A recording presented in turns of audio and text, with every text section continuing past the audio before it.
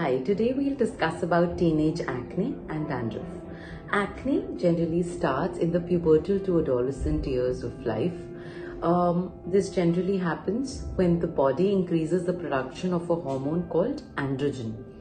Now, because of this increase, there is an increased glandular activity, which is topped up with bacterial activity that gives you a bad acne on the face.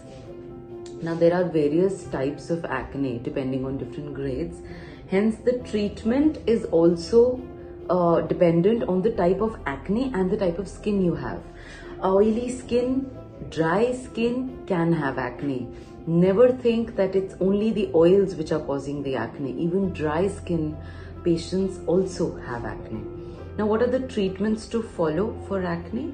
Diet and lifestyle modification, definitely. Increased water intake.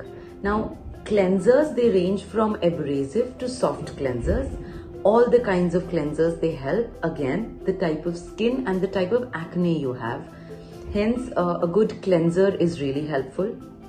Good antibiotic medicines and water-based moisturizers and sunscreens. They really help. Again, any kind of skin type, the treatment plan varies for the skin type we have. Now, for dandruff, I generally recommend a soft cleanser 2 to 3 times in a week with a gap of 3 days. That actually helps. For a personalized prescription or consultation, you need to visit your dermatologist for a better treatment. Thank you.